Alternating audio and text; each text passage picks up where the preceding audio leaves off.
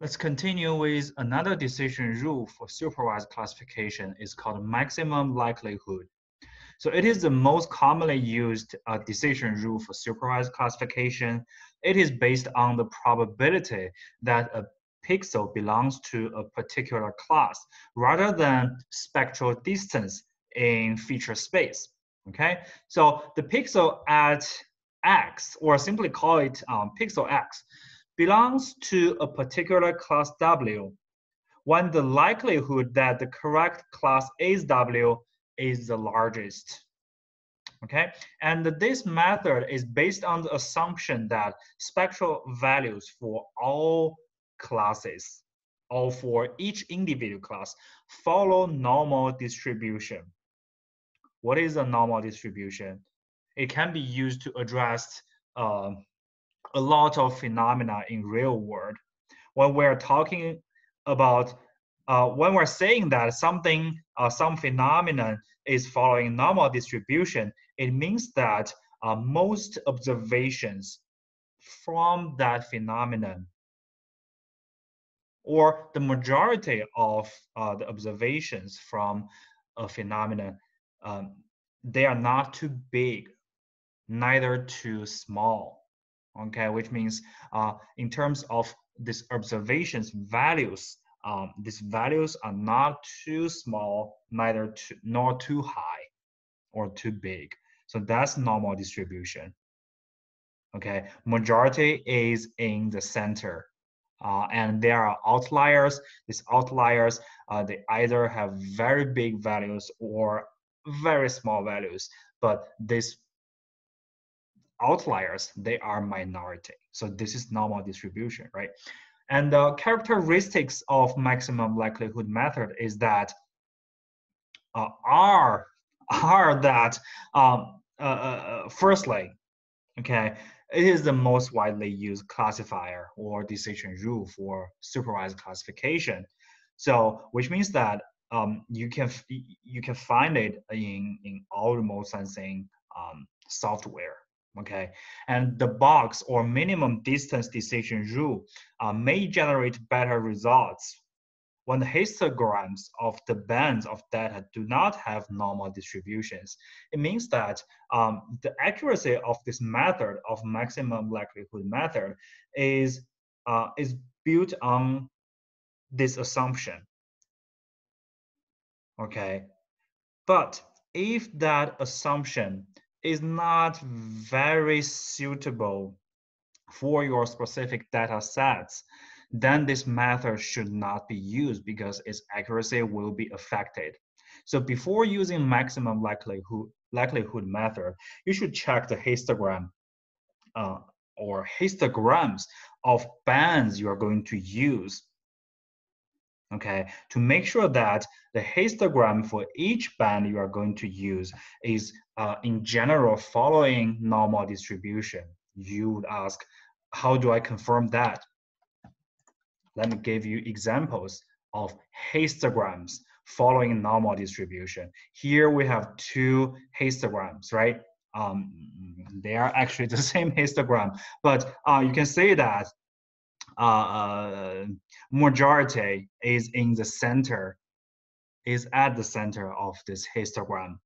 And if we consider the frequency here is frequency for pixels, then you can say within this image, most pixels, they have not very big nor very small values. If the range, the range for values is from 1 to 255, most values, they are in the center. They're in the center. Obviously, for this specific histogram, it's not a linear one. Okay, it's from 1 to 9. Then here we should have a very long distance, but for illustration, right? So on the right side, we have 255. But in general, this is the histogram you want to find when you decide to use before you choosing maximum likelihood as your classifier. Okay, all bands you are going to use in this classifier, they should in general follow this shape. okay, normal distribution.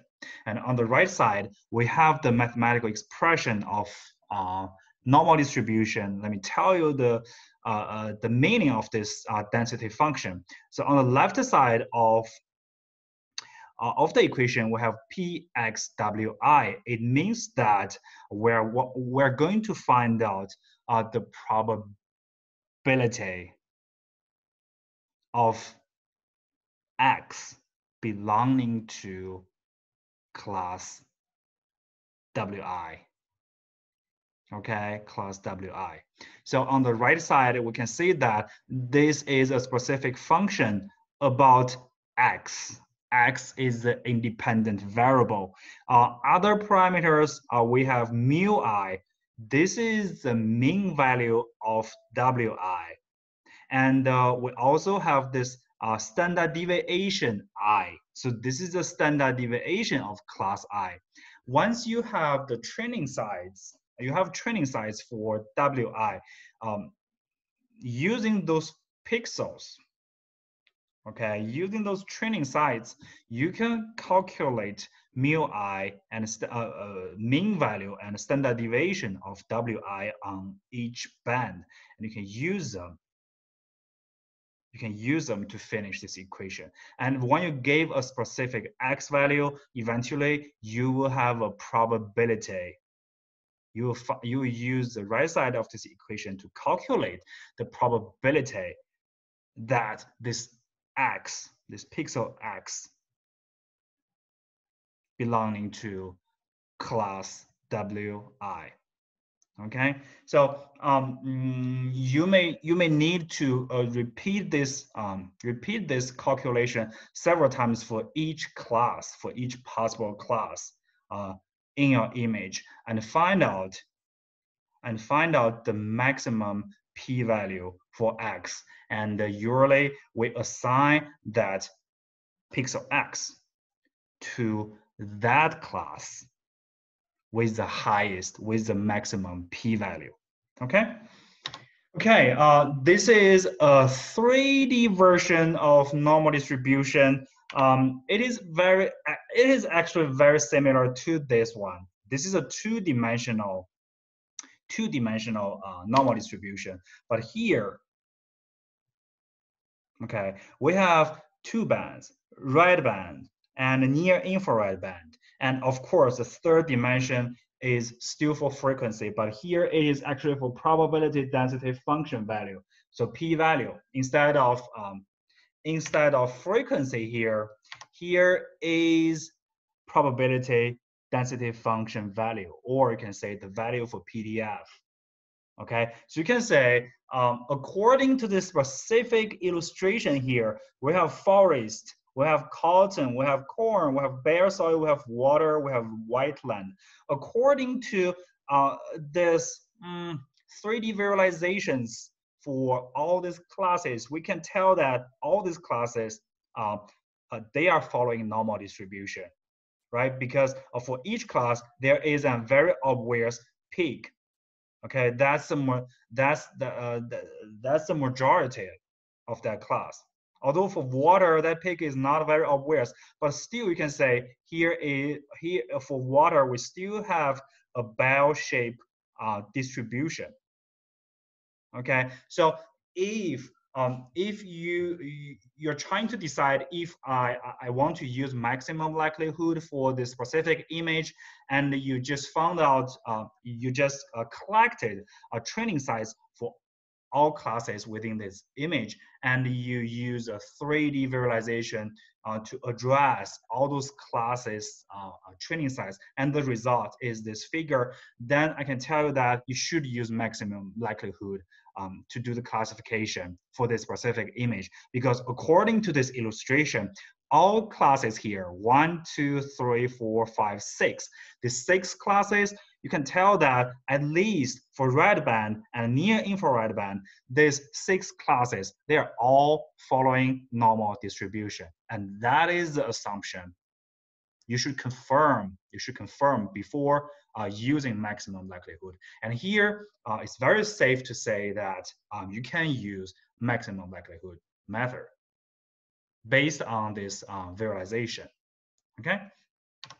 And here is the specific, here is a specific example for maximum likelihood classification, okay? So here we have pixel X, unknown measurement vector X associated with a single pixel in a two-band multispectral data set.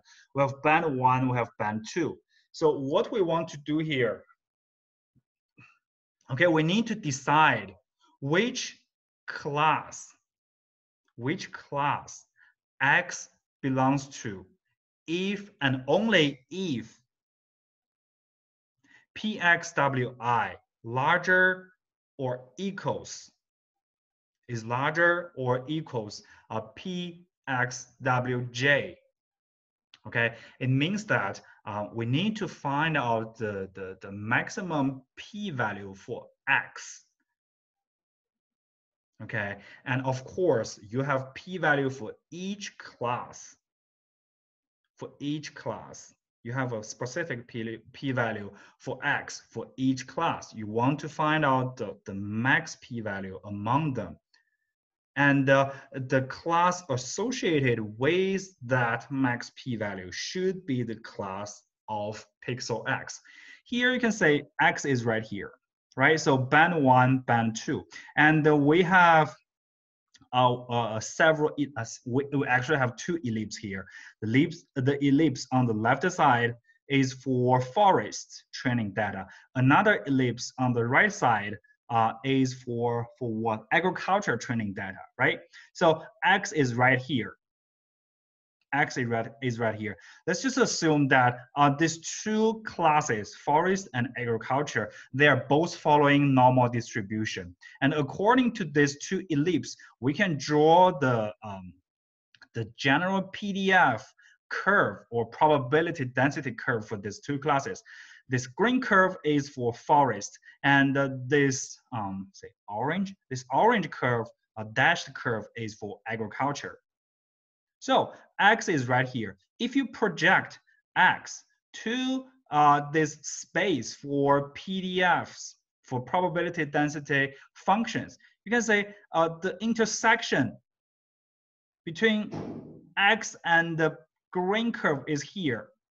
The intersection between X and the orange curve is here, which means that the probability of X belonging to forest is higher than the probability of X belonging to agriculture. So according to maximum likelihood method, which class should we assign pixel X to? Forest or agriculture? Obviously, according to this specific scenario, it should be forest instead of agriculture. Okay, so this mathematical expression here is trying to tell you this. This is a principle for maximum likelihood. You always want to find out the max value of P, okay? And P is based on X.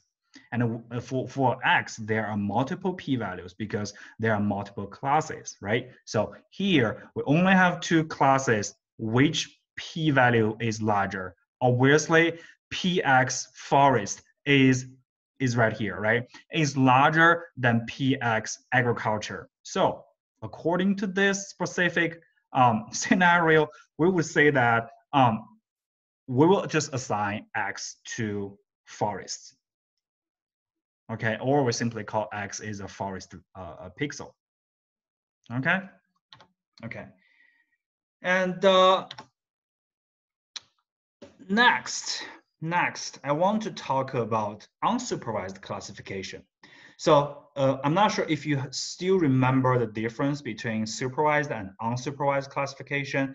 The major difference is that unsupervised classification does not require training sites, merely grouping pixels based on spectral similarity. So there are two steps. So first, pixels with similar spectral reflective characteristics, they are grouped into distinct clusters. Okay, and second step, these spectral clusters are then labeled with a certain class name. That's it. But in the actual algorithm, we need to repeat step 1 and step 2 for many times. So some thresholds can be achieved, or a specific number of iterations has been achieved, has been done.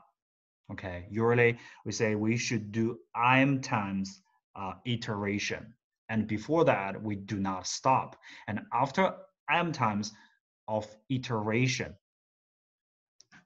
for step 1 and step 2, we will label names on different classes. Okay, so 2 steps, but there will be iterations, which means that we do these 2 steps again and again and again repeatedly. The most famous unsupervised classification method is called ISO-data, iterative self-organizing data analysis. Okay, how to do that?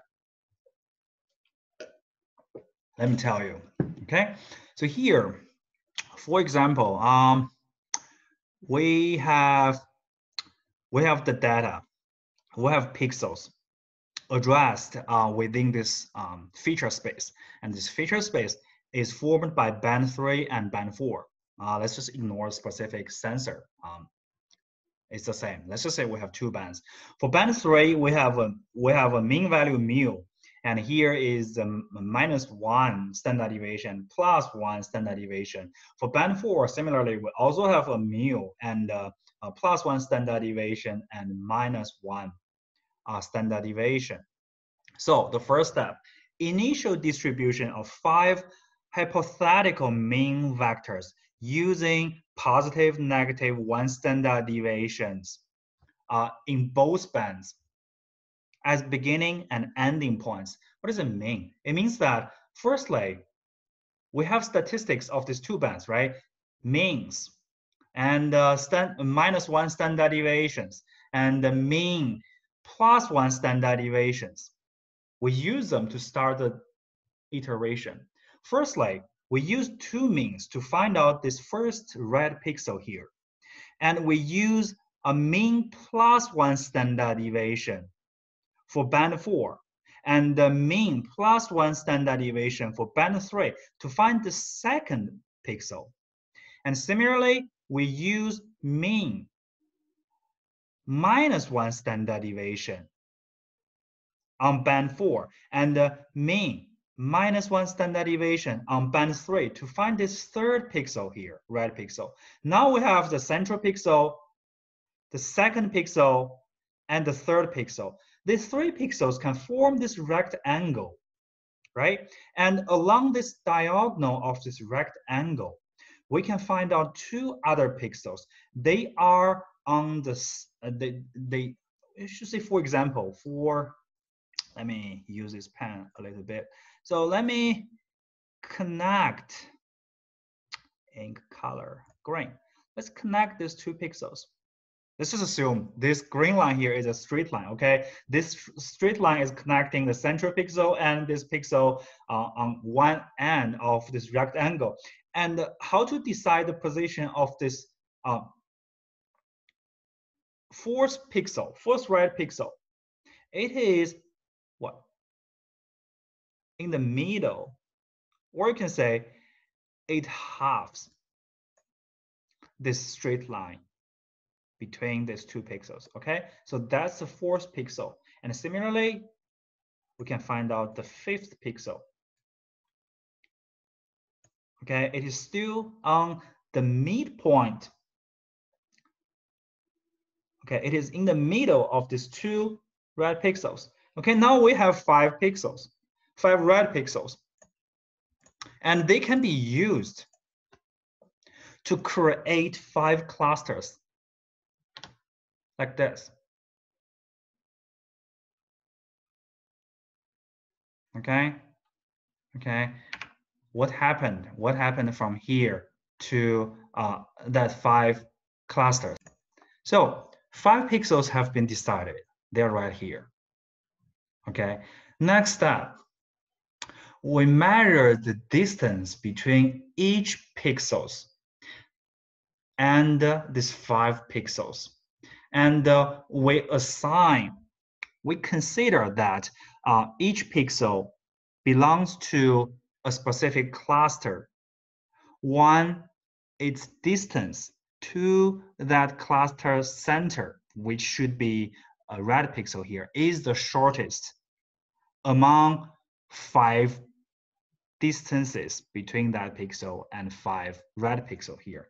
For example, here is 5 clusters here, right? Let me find out. Oops, where is okay, it's right here. So for example, here we have a green pixel. It's right here. So which cluster does this pixel belong to? We measure the distance between this green pixel and all 5 red pixels. And obviously the shortest distance is between itself and this red pixel. Then it belongs to cluster 4. And we do this for all pixels within this image. And we have these 5 initial clusters. And you should know that ellipses here in this figure, they are only for illustration. Okay, they're only for illustration. So, and we drew this ellipse based on what? A standard deviation of clusters. So here we have 5 initial clusters. Okay, 5 initial clusters. So now we have 5 initial clusters, and we need to recalculate centers for them. Be careful, be careful. Now these 5 red pixels, they are not centers of these 5 clusters, okay? A lot of people may think they are centers of these 5 clusters. They are not, because these 5 clusters, they are based on distance between each pixel and all 5 red pixels. It doesn't mean that these 5 pixels, they are centers of these 5 initial clusters, okay? That's very important. So we have 5 initial clusters here, and we don't need these 5 initial red pixels anymore. We use 5 new clusters to find out 5 real centers for these 5 clusters. And these 5 pixels right now, they are true centers for these 5 new classes. And during this process, there could be merging or splitting of clusters, okay? Which means that sometimes we need to merge 2 or even more classes to create a new class, or some class is just too big. We need to split it to create 2 or even more classes to make our classification more accurate. I will give you some principles for merging and splitting of clusters later, but you should know this is happening when you have 4 or 5 initial clusters, okay, for this specific scenario. But merging and splitting, they're happening a lot in iterations of ISO data. So then every pixel in the scene is assigned to one of the new clusters, okay? Some of these new clusters, they're simply, maybe some of these 5 initial clusters, they will stay the same. They will stay the same. And some of them will be merged. Some of them will be split, okay? And some merging rules here. Okay, merge clusters. When should we merge them? Principles here. For example, minimum members in a cluster. If a cluster contains less than the minimum percentage of members, okay, for example, a percentage of all pixels within the image, it is deleted and the members are assigned to an alternative cluster, which means that if a cluster is just too small,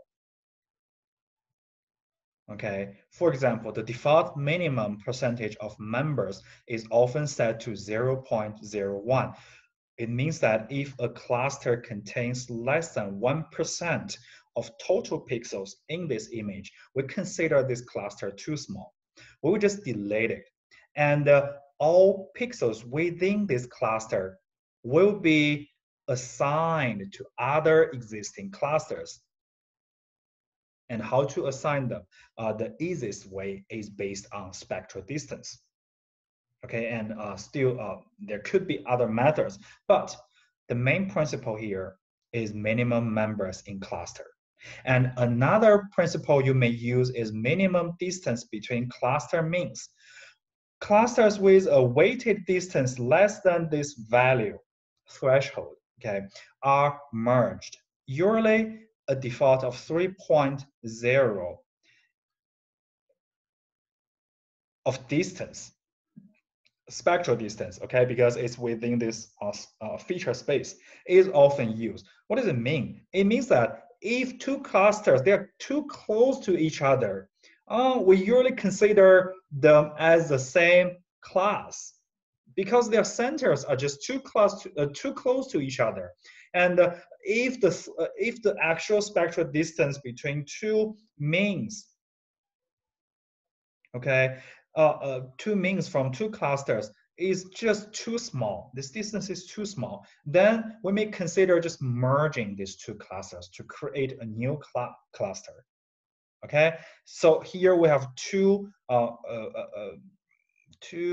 principles for merging clusters. Okay, and another principle I want to introduce here is for the splitting of clusters. It's a commonly used one. It's called maximum standard deviation.